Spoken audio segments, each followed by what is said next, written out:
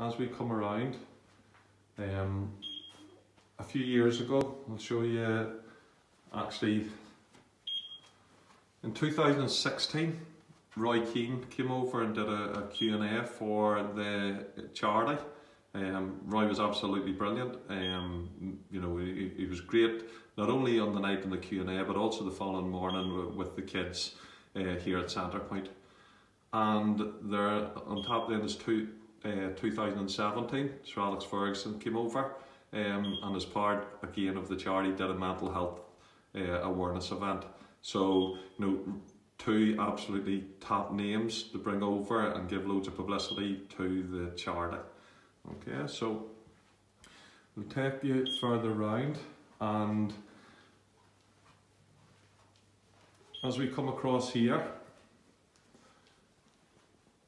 these are just some books that are set out. So these books, for example, a guide to attachment, looked after children, a guide to mental health at work, and then how to create a positive future. So these are books that the parents, that the community can lift if they want to have a wee read, just to, I suppose, learn a little bit more about mental health.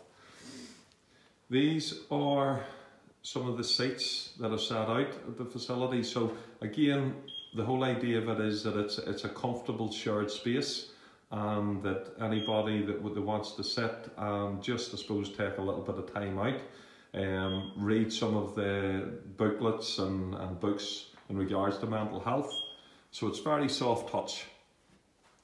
This is just the notice board. So we've got various things in regards to the mental health message, but in particular, you know, the Inspire gives stress and well-being advice, you know, so there's plenty of advice on hand, but it's soft touch, so it means that people don't have it thrown in their face.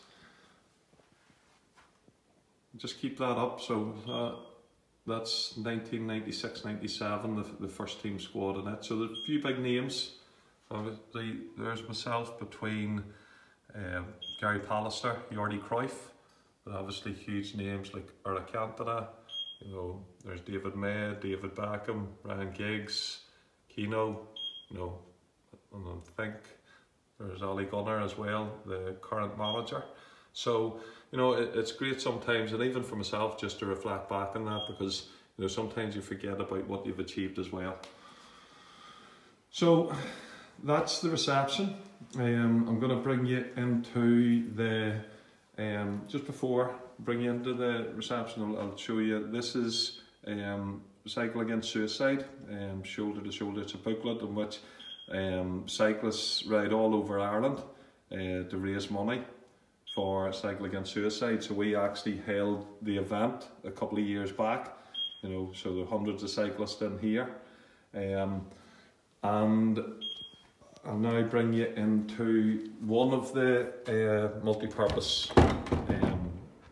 sports areas. So now this facility is just being leased, so it's important to remember that, you know, we're just we have at the minute a proposal for a permanent facility to go in partnership with the school, Tullygelly Primary School. So this is just a lease facility at the minute, but it's just to give children, I suppose, the opportunity to go and play various sports. So we have the football, tennis, or there we go, the table football here. Yeah.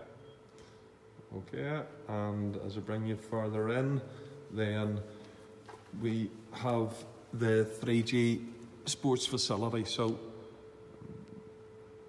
okay, so that's just to give you an idea of the area that we have. So within this area, we do loads of various sports, and our service users, whether it's for five-a-side, whether it's for multi-purpose games, you know, whether it's for the likes of circuits, so that's all used within it. So it's all in terms of the health and well-being message.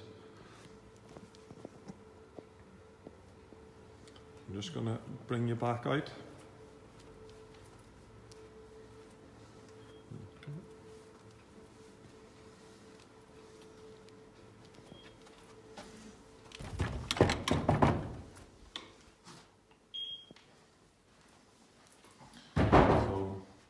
Do a lot of the recycling as well.